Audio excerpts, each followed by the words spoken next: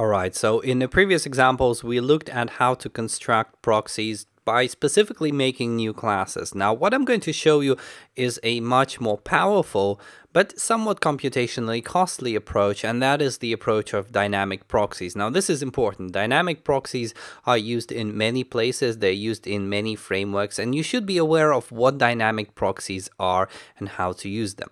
So the simple answer to what is a dynamic proxy is it's a proxy which is constructed at runtime as opposed to compile time. So at runtime, you take an existing object and you make a wrapper around it, for example, in order to intercept every single call to every single one of its methods. So the best way to understand what a dynamic proxy is to actually build one and see how it works. So let me set up a very simple scenario.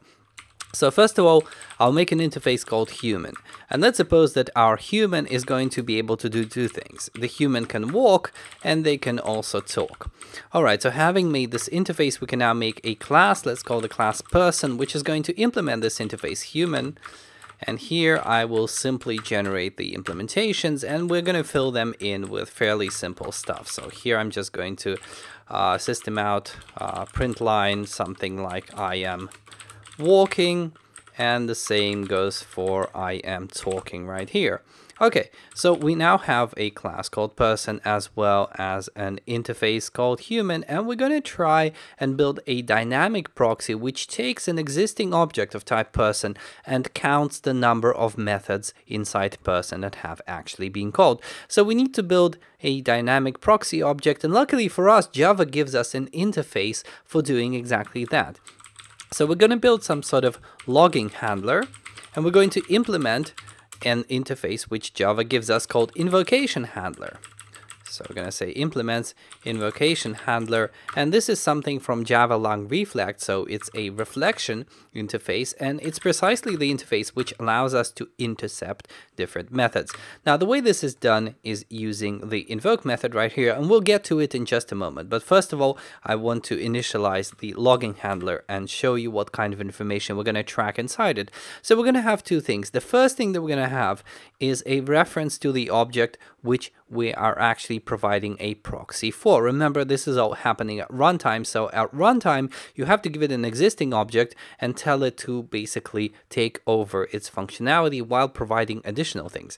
So private final object target. That's what we're going to build a proxy for. And the second thing that I want is I want a map which is going to record the number of method calls to the various methods that are called on the underlying object. So here I'll have a private map, and this map is going to go all the way from a string to an integer. So it's going to map the names of different methods to how many times they've been called. So I'm going to call this calls. Going to be a new hash map like so. Now we're going to have to initialize the target in the constructor. So I'm going to define the constructor like this, simply taking the target and saving it. And now we're finally ready to implement the invoke method. So the invoke method is basically the idea that you get to invoke a particular method, which is this method, with this particular set of arguments. So not a particularly scary concept, but before we actually perform the invocation, we might want to do some additional work, like for example, noting down the number of times that each method has been called. So let's get the method name. So here we have the reflection object for a method, and I can say method.getName, make a variable out of it, and then what I can do is I can increment the number of calls that have been made to this name inside our calls map. So I can say calls.merge, I can specify the key of name, and here I will either initialize the value 1 or I will add it to the existing value using integer sum. So fairly simple stuff. And then, of course, towards the end, we actually do use the reflection APIs to perform the invocation of the method. So we return method.invoke. It gets to invoke on the target, and the set of arguments is args, which is provided as another argument into this method. Okay, so this is great. Now I'm going to do another trick here. Let's suppose that somebody calls toString on the decorated object. Let's suppose that that is precisely the point where I want to output the number of calls that have been made to the different methods. So if the name of the method contains the word toString, then what I'm going to do is, instead of returning a default implementation, like calling the underlying object, I'm going to take my calls map, I'm going to turn it to a string and return that instead. We'll take a look at how it works in just a moment. So let's go into our demo class, and we can actually start using all of this to build a dynamic proxy for a person. Now we're going to have a utility method here for constructing a dynamic proxy with logging on any kind of object. It doesn't have to be a person, it can be virtually anything. So it's going to be a static method. It's going to be parameterized on a type t, and it's going to return that type t, by the way. So I'm going to call it with logging. So we're going to take two things. We're going to take the target, which is the object for which the logging is required, and we're going to specify as a class of t the interface that we want to receive on the output, because remember, we actually want to get a particular interface and a dynamic proxy for that interface. So you cannot simply just take the underlying class and get that as the end result, because that wouldn't work, but you can get an interface, so you get a dynamic proxy which conforms precisely to ITF, which should hopefully explain why in this demo I have a class and I also have this class implementing an interface, because it is precisely this interface that we're going to give out at the end of the with logging invocation. Okay, so here we use the Java APIs. We say proxy.newProxyInstance, and we make a proxy. Now this method call, it takes 3 arguments. The first is the class loader for whatever interface you want. So itf.getClassLoader. The second argument is just a list of all the interfaces that you're interested in. So here we'll just make a new array of class objects, and there's only really one here, but you can expand this example to have more than one interface being wrapped. And then of course the final argument is the actual type that we're using for the dynamic proxy, which in our case is called a logging handler. And remember, it takes the target as the first and only argument.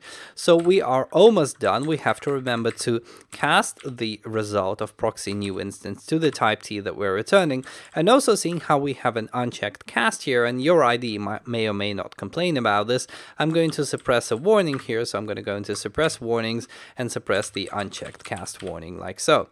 Okay, so now that we are done with this entire setup, what we can do is we can start using it.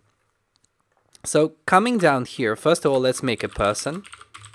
So here is just an ordinary person, and then I'm going to construct a dynamic proxy with logging. So I'm going to say with logging, I'll provide the person as the argument, and the second argument is that interface that I want to receive. Now remember, person implements the human interface, so here I can say human.class, and that specifies the actual interface, and let's make a variable called logged, for example. Now let's just check that it actually works. So what I'm going to do is I'll take logged, which remember it implements the human interface. I will call the talk method once, and maybe I will call the walk method twice, like so. And then we can try out this toString thing that we've implemented right here. So this chunk of code basically checks that if somebody's calling toString on the proxy, you return the number of calls. So that map that we've constructed up above, we actually return the contents of this map turned into a string. So let's try doing exactly that. Now this will be done automatically when you do system.out.println, because remember, if you just pass in an object, it's going to call toString on it. So here I just pass logged, and we are done. This is our demo essentially. So let's actually run this, and let's see that we get the right output here.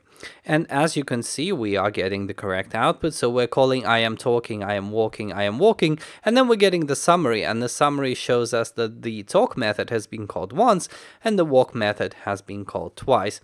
So this is a very small illustration of the kind of power that is afforded to us by dynamic proxies. So here all that's happened is essentially just by implementing a single interface for an invocation handler, you have a point where you intercept the invocation of every single method, and when that method gets invoked, before it actually gets invoked right here, you can perform some additional processing, which is pretty much what proxies are actually all about.